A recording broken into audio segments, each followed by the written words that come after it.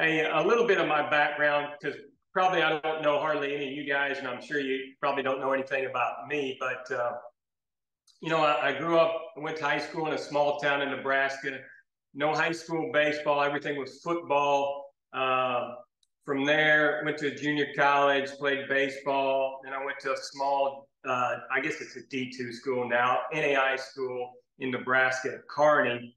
And hey, but growing up in that state, you had two people that were everything in that state. Tom Osborne at Nebraska, and then the first time that I ever had any inkling about any type of strength training and stuff like that was obviously Boyd Epley, who's kind of the godfather of strength coaches, so that was kind of the first thing as far as getting into the strength training part of it. We lifted stuff. Everybody had a universal machine, way back in high school, and did all those things. But he was kind of the first guy. And then when my last year, thought I was going to be a coach, so I joined the National Strength Coaches Association, and it was kind of interesting because Nebraska had, I think it was called Nebraska Strength or whatever, and it was like a media guide like they used to have for all sports, and they would send it out. And the big thing everybody wanted to look at was the bench press. And back then, very few guys over 300-pound bench press, and maybe one or two 400-pound guys. But that was kind of the foray into some type of strength training.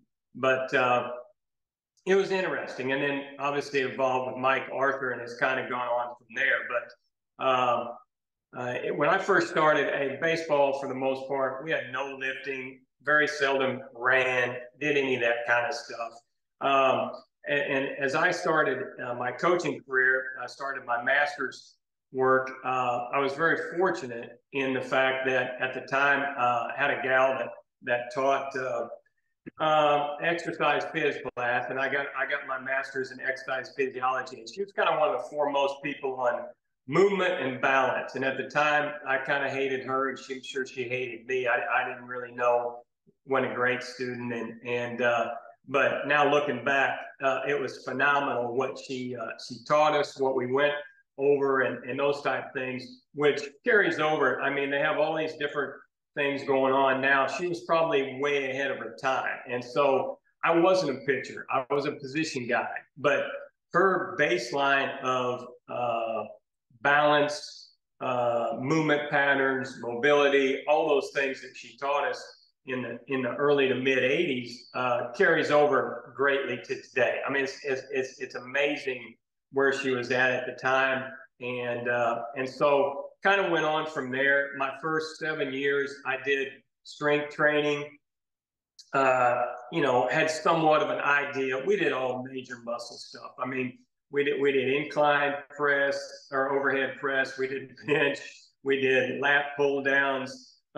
We did knee extension, and then knee curls or leg curls. Everybody had a hip sled. That was, I mean, unbelievable. You walk into any weight room, everybody had a hip sled. So that was kind of our deal. Did a ton of abdominal stuff, and we maxed like every 3 or 4 weeks. It became a competitive deal. I think we did some good things, but obviously not to the point of what we're doing nowadays. So that's kind of my background as far as strength training and then kind of to tell you how I got in the pitching side of it. My first job, I was hired at Howard Junior College as the trainer first, and then I taught, I think, 9 to 12 hours a semester. Drove the bus for the basketball team, everything, and then the guy goes, "Can you do pitching?" And anything to get a college job, I said yes. So that's kind of my foray into it. And I was very fortunate to use that as a lab, testing lab, to work on different things. And that's kind of how it evolved on how I became a pitching guy. Anyway, long story short, that's my bio very quick. They asked me to, talk about what do I look for in high school pitchers and athletes. Very generalized question. I mean, you can go a lot of different directions. And how do I work with Q on a daily basis? When I first got hired at the junior college, the old guy, and I say old, he's probably my age, maybe younger at the time, but I was going to do all the recruiting. And his big spiel was, And when you go out, look for knock-kneed hitters and pitchers that have sloped shoulders. And I'm sitting there going, what's he talking about? Well, you know, and this guy won a couple of junior college national championships, and I thought I knew, you know, the entire spectrum of what baseball was, except a little bit for pitching. I'd done my master's thesis on pitching mechanics, but I thought, I know everything about it. And so that's all he gave me. Hey, look for knock-kneed hitters, pitchers with sloped shoulders. And as I got out there, and obviously as I've gotten older, I figured out the guy was a really good baseball guy. But knock-kneed hitters, hey, the balance is between their legs, their knees are inward a little bit, and so they have great balance when they hit. And slope-shouldered pitchers, I figured out that, hey, man, they're a little bit looser in their arms. They're not stiff. Their arm works free and easier. So that was, hey, as you go out and recruit, go get these type of guys. And so after a while, I'm going, hey, man, maybe he didn't give me a whole lot, but what he gave me right there was a small sample of guys with balance that are in the batter's box and guys with loose arm actions as pitchers. Very generalized, very simple, but it made a lot of sense. All right, so to get into the first question, what do I look for in a pitcher? An athlete, first and foremost. And that comes in a lot of different shapes and sizes. I was very fortunate with my son. He played in the big leagues for a while. And, so everybody asked me about, him and some different things. Being an athlete as a pitcher can mean a lot of different things. I've had a bunch of guys pitch in the big leagues from 5'9" and left-handed to 6'6" left-handed, 5'8", 5'9" right-handers to 6'7", 6'8" right-handers, all different shapes and sizes, but most of them have some type of athletic ability. And I'm not talking about jumping out of the gym or running a 100-meter dash in world record times or anything like that. But most of them have the ability to do something that allows them to be successful in the baseball field. And it's interesting, we have the Smokies close to us here in town. You go out there and every guy looks exactly like, or I shouldn't say everyone, but most of them look exactly like the scouts want them to look. I mean, great bodies, good arms, and you go, hey man, how do these guys kind of separate themselves? And then you get to the big leagues and you see all kinds of different shapes and sizes. And so you got guys that are overweight, you got guys that are 6'5" and weigh 175 pounds. And those guys, obviously can do some different things, where as a scout, I'm looking for these base deals because you have to fill those boxes of the numbers of, hey, this guy's this guy's that, this guy's that. And then actually in the big leagues, you got to pitch and you got to win games and you got to have success. And so they start to separate themselves out like that. I'll kind of give you, here's my, as you talk about what's the perfect guy to look for, or what if you look for that perfect guy. I'll tell you my moment. I think I was still coaching in junior college. Maybe I was at Texas Tech at the time. I walked into a high school game and it's crazy. I come up over the top of the stadium and look down. It's a high school playoff game in Texas, and it's almost like the clouds parted and the sun, shone right down on this guy. And it was Kerry Wood. I mean, 6'5", 195 pounds. I mean, the arm work phenomenal, very athletic, could do so many different things on the field. A great high school team there at Grand Prairie High. And it wasn't 2 years later that he strikes out 20 guys against the Astros in the big leagues. And so, yeah, those guys are easy to pick out. And as I was thinking about this stuff, that's probably my base guy that you go, okay, as you look at somebody in comparison, because we're all in comparisons on different things, that would be my guy. Walk in, Kerry Wood is the ultimate guy. And then it's kind of crazy. I saw him pitch 1 week, the next week, and show you how things have changed a little bit. He started, I believe, now I'm probably a little off base, but I can't remember whether he relieved and then started, but he went like 7 innings of the first game, won the first game, started the second game, and went 2 or 3 innings of the second game. something like that. And it was one of the most impressive times I've ever seen. Obviously, nobody would allow him to probably do that again nowadays, but that's kind of what it was at the time. So that's kind of my guy. From the pitching standpoint, what are in the major leagues? Everybody always wants to look at the major league guys and try to, okay, how do our guys compare to them? It's just a different deal. I mean, some of those guys hey, they can stand on their head and throw it over the plate, but because they're just different ability wise than a lot of our guys. The one thing that is a true deal, if they have all kinds of crazy mechanics, most of those guys are relievers. They're one inning guys that they're going to go out there and blow it out, and you know, maybe walk 2 guys and punch out 3 guys for their 1 inning or thing. And things have evolved obviously from you know, when I first started, but you know, and they've dropped 40 minor league clubs, which tells you something about college baseball and what Major League Baseball thinks about us, because of the number of development, you know, with Q and the pitching side and the training side and the nutrition and all that. I think we've done such a good job at the college level. They dropped about 40 minor league clubs, and so it kind of tells you what they think about college baseball. So anyway, you know, I talked about athletes. Yeah, I want a guy that can repeat his mechanics, have a chance to have a repeatable delivery, because I like strike throwers. It's a little different between starters and relievers. The reliever maybe doesn't have to have as great a time as far as repeating his delivery, like I said, because of the fact that maybe you can walk 2 and then punch out the side. I don't really like it that way, but you see that a lot of times. A starter, hey, you've got to be able to repeat that thing time after time after time. And if you can't, then you're probably not going to have much success down the line.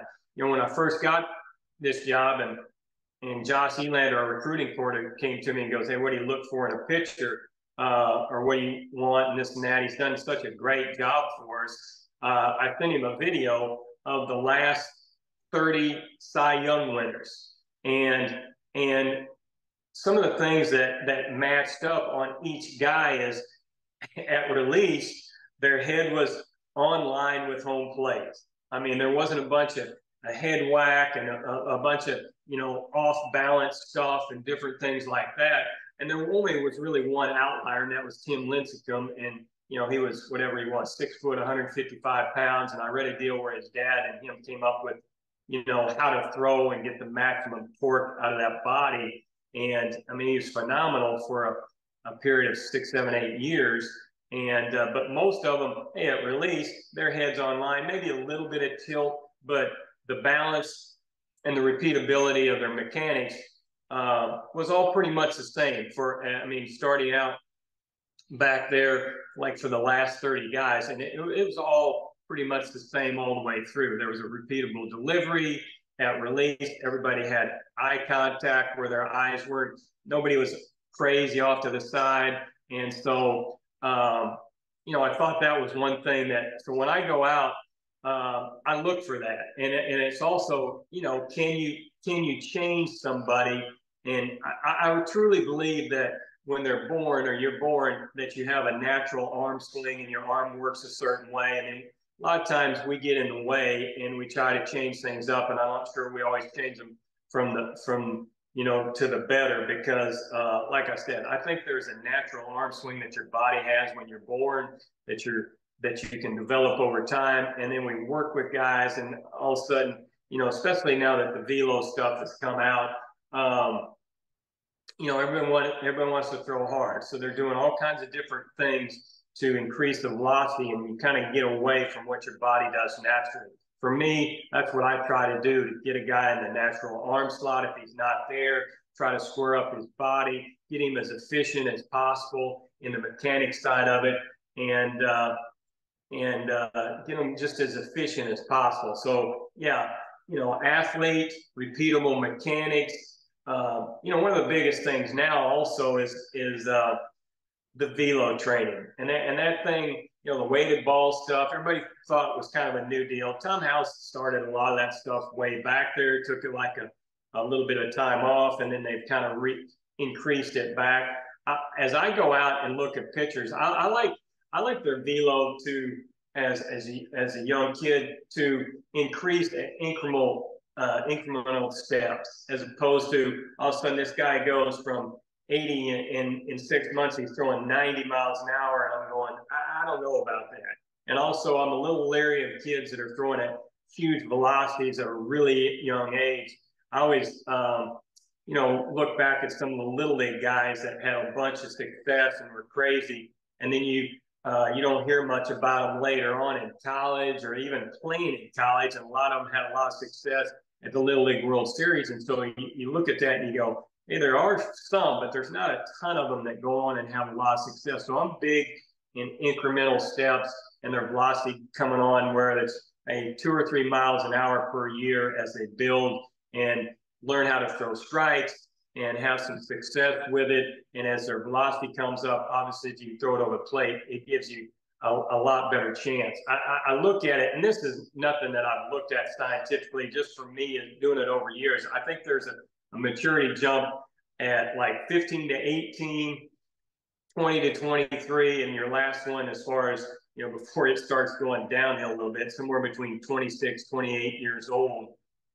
And I think, you know, as you look at it, those are your natural maturity ages where you might make a jump as you get in there. Now, it's different for different kids and depending on how you mature and stuff like that. But, and then I look for the ability to spin the ball. I think it's some guys, as the good Lord has made it fortunate for some guys to throw hard. I also think they have the ability to spin the ball and also pronate to where it gives them some off-speed efficiency. You know, everybody, when Major League Baseball was on strike, we had Ben Joyce here, and we were playing, and nobody in Major League Baseball wasn't it, so everybody got to see Ben Joyce, and he was just coming off Tommy John surgery, so they didn't get to, you know, that our season started in February. I don't think we even let him spin a ball until about the 1st of February, and so. You know, everybody saw his fastball, his breaking ball was a little bit behind because of, you know, we're looking out, and Tony was looking out for his best interest. And so, you know, I think some guys also have the ability to spin it, pronate, do a lot of different things to allow themselves to be successful with their secondary pitches. I'm still a believer that, you know, there's 4 basic pitches: fastball, changeup, curveball, slider. And then there's subsets off of them. I'm not a huge cutter guy. I'm not saying you can't have them. For me, it's kind of a bad slider a lot of times. And it also is somebody that doesn't have a real high ability to spin the ball. And that's not saying that they don't. I mean, Corbin Burns, I watched him pitch a lot when my son was on with the Brewers. Phenomenal stuff. A great cutter, and he can still throw his other secondary pitches. Those guys are outliers. They really are. And so I think, you know, those are the 4 basic things, 4 basic pitches. And then everything off that is a little bit of an outlier as far as guys having success. And then, I mean, the Devin Williams and those guys, it's crazy stuff, you know, different things. So basically, athlete, what I look for: athlete, repeatable delivery. I'm not a huge velocity guy, but we've had huge velocities around here. People always want to know why. Again, Q does a great job. Our trainer does a great job. Our nutrition side of it. Tony really protects our guys. And then, you know, I'm probably the last part of that deal. I have a little bit to do with it. But anyway. And as I go out, you know, that's pretty much the physical side. As I go out, I like to look also, and I'm old, and so I look for these things probably more so. You know, how's the kid? How good a teammate is the kid? How does he interact with his teammates and his coaches? That's a big deal for me. I don't sit behind home plate in the group. Obviously, most of the guys out there now are younger anyway, so I kind of am on the side. That's kind of the way I've always done it, though. But I like to get there early. I like to see how he reacts with the rest of his group. Also, you know, I also like to see you know, how he treats his parents. That's me, and especially his mother. You know, I like to see how they treat, you know, people, and you know, how they are on an interaction basis, relationship wise, like that. And I'm not talking about kids being, you know, hey, some of the best players I've ever had are some of the biggest pains in the butt that you'll have, and those are the guys that will compete for you, and do those things. So it doesn't always, hey, you know, some of the greatest guys would be the first guy to help you change your tire, or, you know, do something like that if you have a flat tire. Now, they also, like I said, can be a big pain in the ass, because most of the really good players have some personality about them. They're ornery. They like to have a good time, but they also like to compete. And so those are kind of the different things that I look for in a pitcher. You know, they also asked me about athletes, you know, what I look for in an athlete if I'm out there recruiting. I do the pitching here. Like I said, I was a position player first.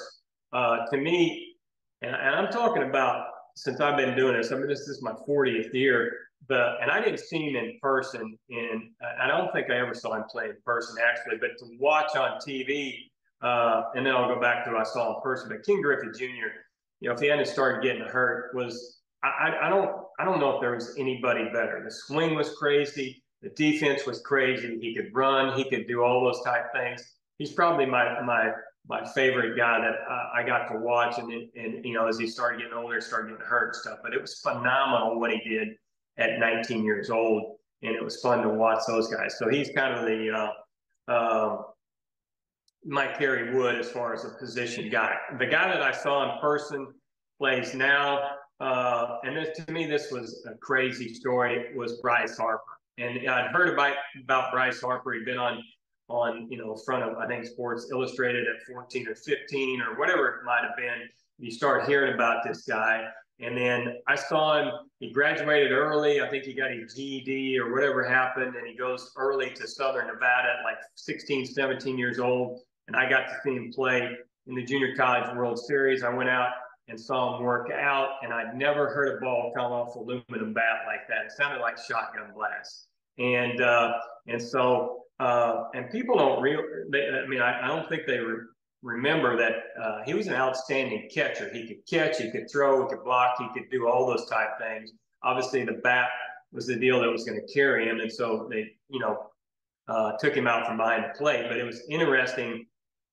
The game I got to see him play a couple of games. At one of the games at the Junior College World Series, I got to see him, and he gets kicked out of the game for making a line in the dirt.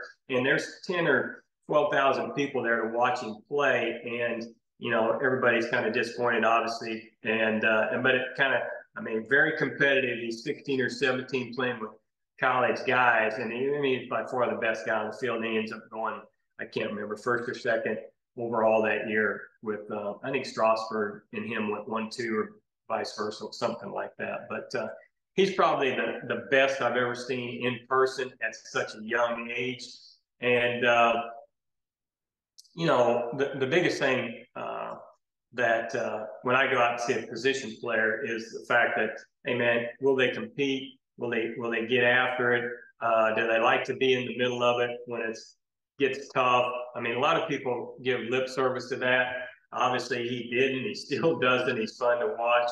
A lot of guys like to talk the talk. They don't like to get in there and compete and do the things that you got to do. And that's at all levels. And I've watched that, you know, like I said, fortunate with my son. I've watched that with his career, and you watch the games, and you still have that. Those guys are so talented, but there will be guys that shy away from big situations, even at that level. And so that's a big deal for me as I go out there and look at the guys and watch the guys. Another example I'll give you, I've been fortunate. Alex Bregman, I've known him since he was in grade school. He's another one of the guys, and not a phenomenal athlete. I mean, Bryce, I don't know how Bryce ran, but Bregman was, his motor was different than everybody else's. I saw him play in Arizona, about 110, 15 degrees. He was playing at a tournament, lower tournament, age-wise, plays 2 games, comes over, also is playing with older guys, gets there, he's picking up the bats, he's the bat boy picking him up. He's into the game. He's yelling. That's after playing 2 games at another field. And I can remember talking to the guys with USA Baseball about him and trying to talk him into taking him and to USA Baseball. And they kind of did me a favor because I had some guys with them. And the guy ended up being, I think, the USA Player of the Year that year as a 15 or 16-year-old. And his deal, and I don't know if it still is, but when I saw him and been around him, it was about, hey man, nobody was going to outwork him, nobody's going to outcompete him, and then we didn't. I mean, just it was what you saw every day was phenomenal, and he always brought it, and so it was interesting to see another guy that, and this is an older guy too, Pedroia was the same way. I saw him at Arizona State. He played short. He played above his ability, and hey, he was basically going to try to will his team to victory, and it was fun to watch. And there's no analytical measurement for this. We have all kinds of testing, and Major League Baseball has all these tests that they give guys. I don't know that I've seen any of them that are highly successful as far as some of those tests, as far as wanting to get after, compete, and stuff like that. It's interesting. You just watched the World Series this past year, and Evan Carter. I think we had Evan Carter in camp. And, the Rangers kind of, they stuck with him and took him in the second round, higher than a lot of people even had him in. And obviously, it's not, cut in stone. His scouting's not cut in stone. But that guy so far has been phenomenal. And here's a guy that was from Tennessee, and the Rangers do a great job of scouting and got to know the kid and the background. And I think he was valedictorian and with his class and his family and all that stuff. It kind of gives you a pretty good idea of where you fit in. Anyway, that's my stuff on pitching, what I look for an athlete, very generic kind of questions or answers to the question, but a little bit all over the map, but those are kind of base things. All right, now to get to Q. Hey, I love Q. I always give him a bad time. I always say he's the first guy I've ever turned over all the running and strength and training over to. It actually was the second one, and the first one was a gal named Meg Ritchie when I was at Texas Tech, and she was phenomenal also. And she was our head strength coach at Texas Tech football, and she did them all, and she oversaw all of them. And but since her, she was the first guy that I've turned it all over to. And like I told you, when I first started, hey, we did main muscle groups, and we maxed all the time. When I turned it over to Q, we talk about it, and it's evolving all the time. I kind of give him a little bit of input, but I turn it over to him. I mean, that's his area of expertise. And I just think I don't really want to step on his toes. Do I give him some, hey, I'd like to do this or I'd like to do that? When I first started, coaching pitchers, hey, we ran all the time. We didn't hardly do any weights, all those type things. Now, hey, we have a band program, a weighted ball program before we start. The mobility starts ahead of that. All the different things that we do now as compared to, hey, I don't want to say we just walked out and maybe stretched your arm a little bit and got after it, but it wasn't too far from that. And so things have changed tremendously. He prepares us. He does all the pre-practice stuff, as he talked about earlier, all the mobility, all the different things that we go into before they even get on the field. That's a huge one for us. I mean, I think, I always walk in there and I'm a little bit different. Obviously, I don't want to, when I first started doing the pitching stuff, hey, I would micromanage everything they did. I don't like to do that.